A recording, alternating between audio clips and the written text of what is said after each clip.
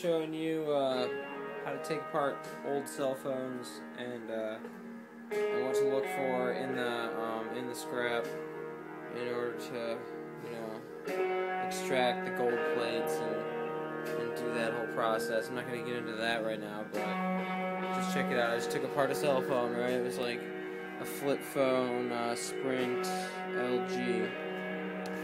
This is what came out of it right here. All these parts, right? Basically, you just need a really nice screwdriver set like this. You can take apart about anything.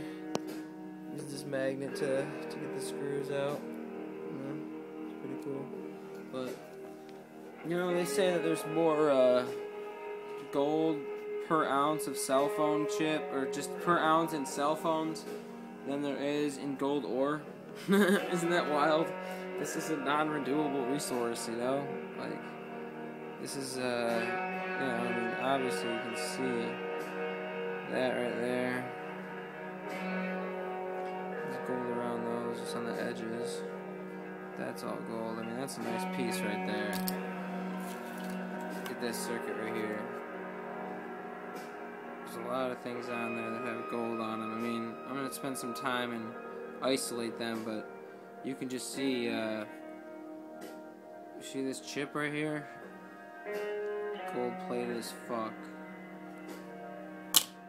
These connectors right here, silver. Silver and gold. Silver and gold. These right here, gold plated again.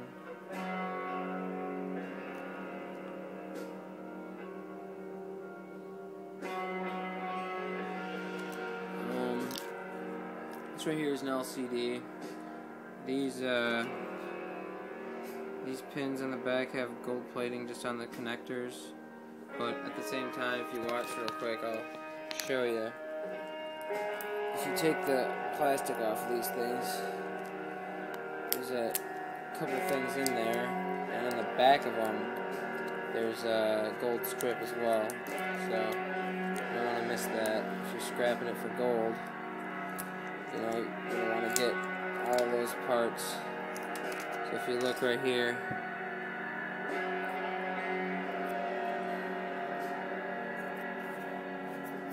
I believe there's gold in that. But I know, like, for instance, that's where I had that big long one, was from from the backs of a computer monitor. So yeah, that's what it looks like. You can see there's like gold plated wiring stuff here, so that's pretty cool. Gold plated mesh is what I was trying to say. But now it's just one cell phone. That's a nice, even this right here is a nice piece of gold. Hey, definitely worth it. Take care. Peace out.